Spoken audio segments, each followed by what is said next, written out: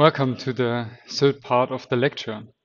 In this third part, we will talk about the adoption of product lines. So how to start with a product line if you haven't used one before. So how to introduce a product line architecture, a product line development process into a company or into a certain situation. So this part is a bit shorter than the other two parts, but still I want to spend some time again on the implementation because you've had a task to think about the different criteria about implementation techniques, and I would like to show this again, like what would be the solution that we would have envisioned in this case.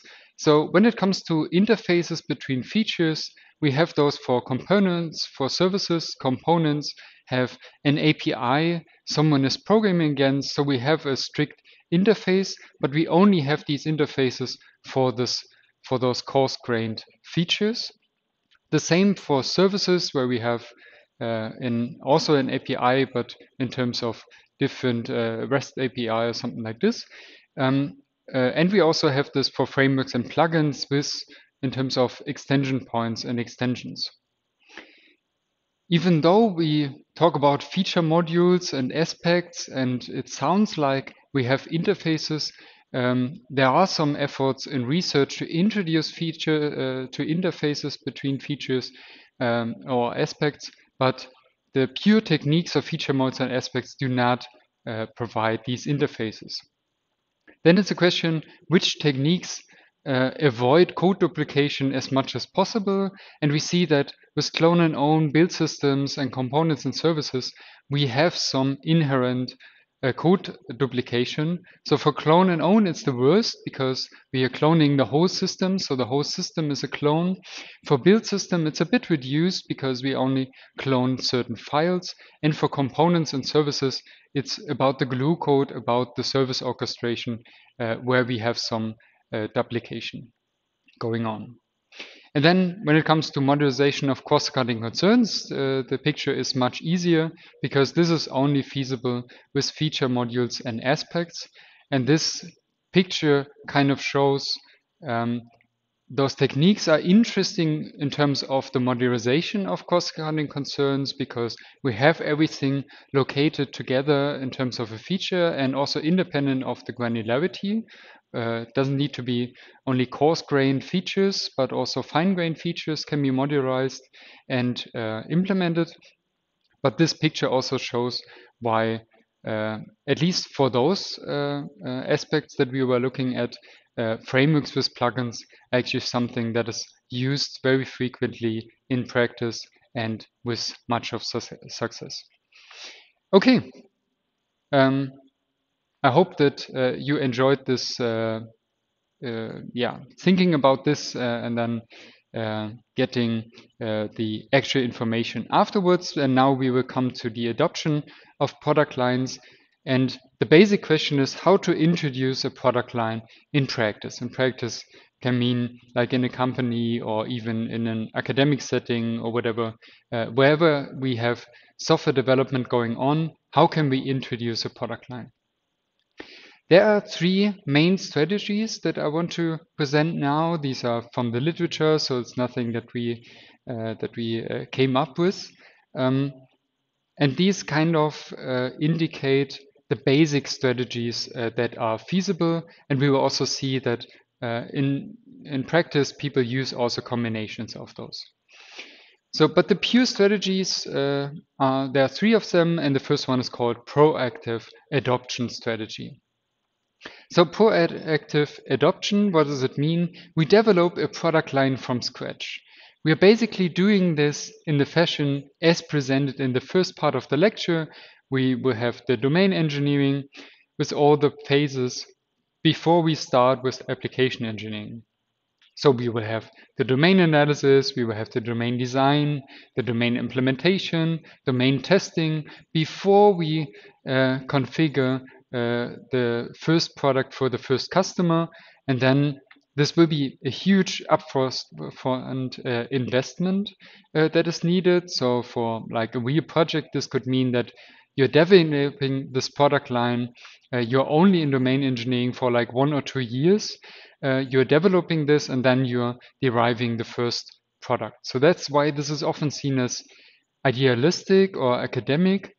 And it's a bit comparable to the waterfall model where you capture first all the requirements, then you do all the design, then you do all the implementation, but then you might understand that okay, there are some bad decisions have been made or there's some conflicting requirements, and then you need to go back and need to make adaptations to this whole process. So it's very similar. We also have some iterations going on, even though we were not showing them in domain engineering, but it's comparable in a sense also with the advantages and disadvantages, because it's a realization of one step after another, and we're not building small prototypes to see whether something is feasible, but we rather have this high upfront investment similar to the waterfall model. So the advantages are we have the desired variability planned first. So it's like we're planning first what do we want to do, and then we realize this. So potentially we have a higher code quality if we were able to envision the right extensions, the right like if we have done a lot of pre-planning and we were successful in this, in envisioning the right extensions later on. So disadvantages are the high upfront investment and also risk, because I mean, if you're developing for 1 or 2 years and do not make any money out of this product line, it could also be that you're too late with your products on the market, because 2 years later someone else has already produced products. This is also a frequent problem why the pure proactive strategy is not much applied in, or when it is not applied in practice. And also, this means that the proactive strategy is typically not something that you will see in very small businesses. I mean, if you consider a startup, which startup can say we're developing 2 or 3 years without uh, talking to any customer? I mean, there's some high upfront investment, and this is typically only done for larger companies where they have some more long-term planning going on. When you think of like existing products that are already there, this is kind of a production stop. So the developers develop the product line rather than products. So everyone that you put onto the product line development, onto domain engineering, will not be available anymore to application engineering or single system engineering. And there's no reuse of existing products. So in many cases, we do have existing products. So there are only few cases where people that have never built a database then start a database product line, but that's rather people that have built databases before, that have built cars before, that they, or certain parts for the cars, that those then think of a product line and how to implement such a product line. So the proactive strategy has advantages and disadvantages, and so do the other two techniques also have advantages and disadvantages. And the second one that we want to discuss is the extractive adoption strategy. So basically the main improvement of the proactive approach is that we incorporate existing products. So whenever we have existing products, we are trying to use them, we are trying to use their artifacts. So we migrate one existing product into a product line, or even migrate several clone products into a product line. So these clone products might have resulted from clone and own. So clone and own is typically not considered a product line technique. So when we use clone and own and want to transfer to a product line, then we might not only incorporate one of the clones, we can decide to do so, but we might also want to involve several of those clones and identify all their commonalities and differences again. This is often motivated by maintenance problems after inconsistent evolution. So if you're doing clone and own for a while, then many companies face problems and then they're motivated to do something better. And this is also why we are having much of a focus in this whole product line lecture on all those different implementation techniques, because this is the main part where the success of a product line comes from. If you have a good implementation technique, then much of the rest around this will be much easier. If you use the wrong implementation technique, for instance, clone and own for hundreds or thousands of products, then you will be doomed to fail. The software project will not be successful. Of course, this especially if we have cloned products, this requires identification of commonalities and variabilities. If we only have one existing product, we need to identify and locate the features. And this comes again to the problem of feature traceability. The feature traceability is typically not given in single system engineering, and the term feature location stands for techniques, tools that might help you, but it's typically a laborious process and it's not much that can be automated in feature location. And based off those existing solutions, existing applications, existing products, we want to extract reusable artifacts. And this approach is very common in practice because, as I said, we often have some existing systems that we have built. Then we are facing maintenance problems because with clone and own, we are facing maintenance problems. There are also some printer manufacturers that have used runtime variability in the past, but then it turned out the implementation is really huge. It's getting larger with every new printer. So they want to have these smaller footprints, and you have some problems with the existing development, and the existing development is either clone and own or runtime variability in practice, and then you want to apply the product line ideas and techniques, and then this is why this is very common in practice. The advantages are that we have a lower risk compared to the proactive strategy. We have a lower upfront investment, and all the products remain in production. So at least all the products that we decide to maintain and incorporate in this process. Of course, it could also be that when we talk about the migration of several cloned products, you could imagine that you have cloned already 10 different variants and you've sold them over the last 5 years, and you decide on purpose that only 3 of them will be migrated to the product line because for those 3 of them it's envisioned that also in the future you need to provide updates for their source code or for their artifacts. Every technique comes with advantages and disadvantages. The disadvantages for the extractive adoption strategy is that the code quality depends on tools for extraction. It's not easy to identify and locate the features. We need to build the reusable artifacts somehow, and this is much more complicated than starting from scratch where we just develop our design, just start implementing things in a well-designed fashion, but we rather need to do this retroactively after things have already been implemented. So this requires a lot of refactoring, a lot of changing the architecture afterwards in a very agile fashion. And yeah, basically this also limits the choice of implementation techniques. It's rather easy to use like preprocessors. We can just annotate the parts of the source code, but this will be rather hard for something that requires a lot of pre-planning. For instance, a framework with plugins will be hard to achieve by means of many small refactorings from the existing products or artifacts. So also the extractive strategy, even though it's applied frequently in practice, it also has disadvantages, and that's why there's a third strategy which comes into play. This is the reactive adoption strategy. So the reactive adoption strategy starts with only one or a few products and incrementally adds new features resulting in more products. So basically this means this is somehow hard to understand if you hear this for the first time, how this is different from proactive and extractive. So the idea is we kind of do something that is proactive, But we are not doing the full domain engineering before we build the first product, but we're trying to do as much domain engineering as is needed to build the first product or the first few products for the first few customers.